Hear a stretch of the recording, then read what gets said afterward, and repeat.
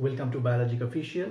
In this vlog, I am going to give you a brief idea about the phylum Aschelminthes or Nemathelminthes. The term Ascus means round and helminth means worm. So this is all about roundworms.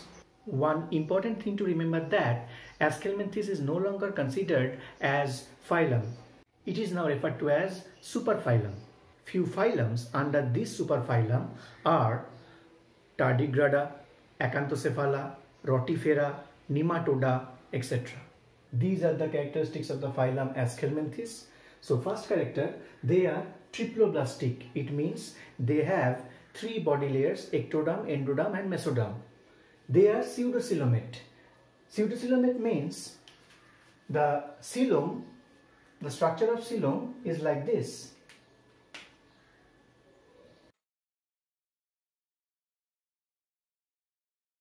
So you can see this is ectoderm, this is endoderm, and this is mesodermic layer. Here, in case of pseudocoelomate, mesoderm is only present inside the ectoderm and there is no mesoderm on endoderm. If there is another mesodermic layer on endoderm, it will be called true coelomate or eucoelomate. They are obviously bilaterally symmetrical and their body is round and cylindrical. That is why they are called roundworms. Next characteristics, that is complete with anus. In case of Platyhelminthes, we have seen there is no anus, but in case of Aschelminthes, the anus is present. Next character, they have well-defined muscular and nervous system, but they lack circulatory system.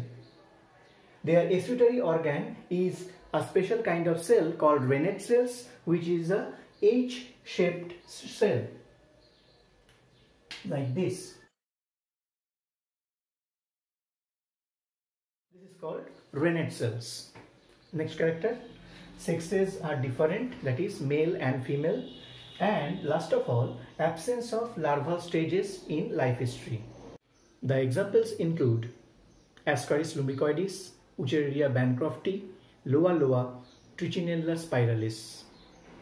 If you have any questions or queries, you may leave your comment below. Thank you for watching.